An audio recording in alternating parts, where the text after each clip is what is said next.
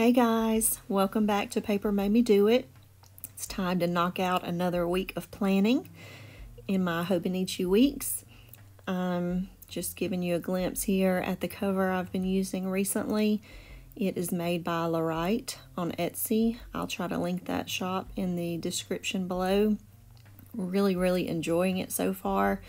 I'll try to film a little more thorough review on it before too long. But it is in the brownie leather with a natural leather pocket on the front. Just going in and taking a peek at my monthly calendar to see if there are any appointments that need to be moved over to this week. And this is a quick glimpse at last week's spread. I did film last week's spread, but with all of the hustle and trying to get things done before the Christmas holiday, I ended up not having enough time to go back and edit and post it.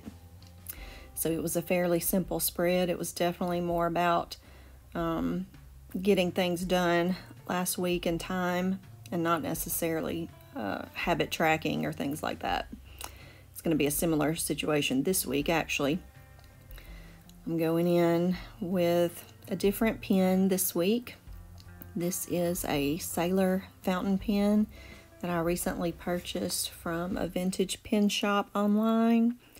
I used my Hobonichi pen again last week, which y'all know by now is definitely a favorite of mine.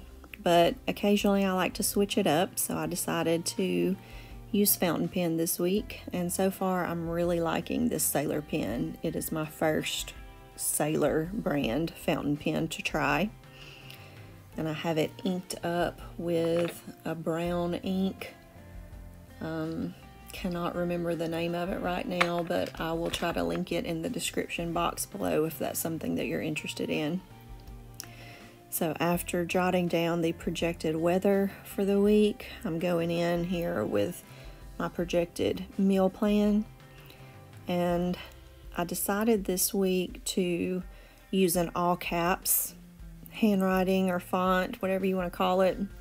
I don't do that often because you wouldn't think it would make much of a difference, but for some reason it does take me a little bit longer to write in all caps compared to just jotting down in my kind of print cursive combo that I commonly use.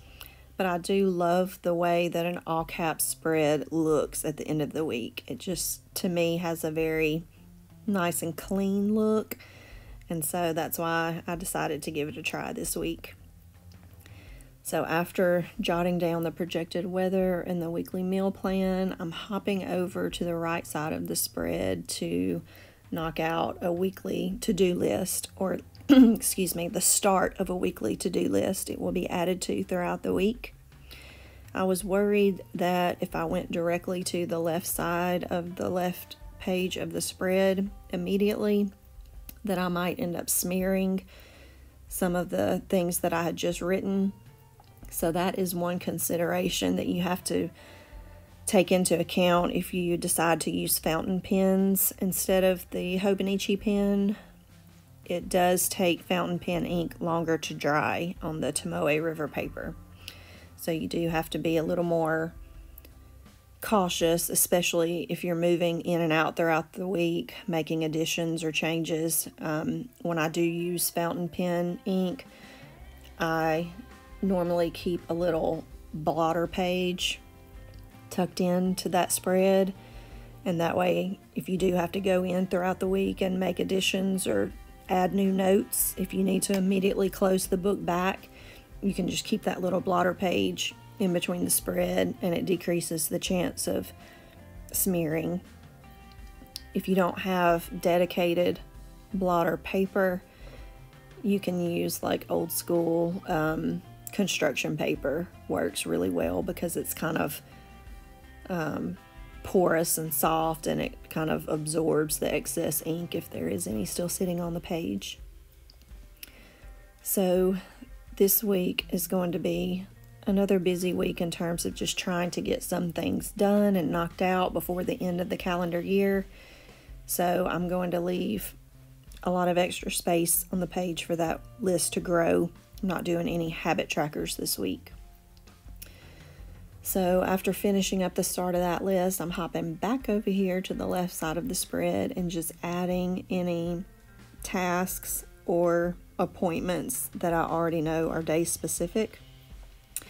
In here I just went and placed the pencil board directly over that column on the right side, just for the same reason, to kind of decrease the chance of my hand smearing some of the stuff that I just wrote.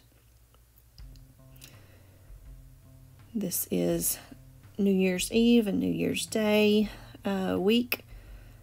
So Happy New Year's, everybody. I'm looking forward to 2020. One of the things on my to-do list for this week is to get all of my 2020 lineup prepped in terms of planners, journals, etc. I just added a little $sign and circled it on this Friday because it will be a payday. And then here I decided to go in and add a little saying for the right side of the spread. I had initially started writing it directly on the page, but within just a few words into the saying I made a mistake. And so I decided to cover that with correction tape and then just write the saying on a little separate piece of paper and glue it down on top of the page. It ended up working out fine, and I like the way that looks. Sometimes when you have extra layers on your page, it kind of gives the spread a little dimension. It makes it look a little nicer even though you're not doing a ton of deco. So I switched up this saying that I found on Google just a tiny bit. The original saying said, I was going to quit all my bad habits for the new year, but then I remembered that nobody likes a quitter, which was cute. But I decided to switch it up for mine and say, I was going to quit all my bad habits for the new year, but then I remembered that I'm not a quitter. And there was no one on the image that I found on Google to credit that quote to. So I'm just going in here with my Tim Holtz scissors and chopping this off so it doesn't take up quite as much room on the right side of the spread. And then I went in with my We Are Memory Keepers Crocodile corner rounder and just rounded the corners on the bottom of the little note page so it would match the way the paper looks at the top of the page. And then the adhesive that I'm using to glue it into the book is made by Art Glitter. It's designer adhesive, dries clear, permanent, water-based, non-toxic, dries acid-free. And what I really like about this adhesive is the tip. It has a little metal tip that is super, super fine. So you can see I was able to get in between those little punched areas at the top of the paper with a little adhesive. And you can see the correction tape that I had previously laid down. I'm just making sure it's covered up when I lay this down. And I just go in on top with the pencil board to give it a good pressing down, making sure that it's fully adhered to the page. And just a couple more additions is all of the deco that I'm doing this week. Here I'm taking a strip of washi that has what looks to be like wax seals on it. And I'm just going in with a smaller set of my Tim Holtz scissors and cutting out one of those wax seals, just fussy cutting right along the edge so it looks a little more realistic, like an actual wax seal. I would love to use actual wax seals on these spreads, but then you would have the bulk between the pages that would make everything, I think, a mess to write on. So I tend to use them more in my commonplace books or other journals, not necessarily in my actual planner. So now we have a little faux wax seal on that page. And then on the left side of the spread, I decided to go in with some Tim Holtz washi that has kind of a vintage vibe and the same neutral color spread, and just lay it down on the left side of the page. I really like these Tim Holtz washies because they also coordinate with his paper packs. So I actually have the papers that kind of match that washi. And that is a little glimpse of the week. I hope y'all are having a great week. Thank you so much for watching. If you haven't already, please consider subscribing to my channel, and I will see y'all soon. Happy New Year's. Bye-bye.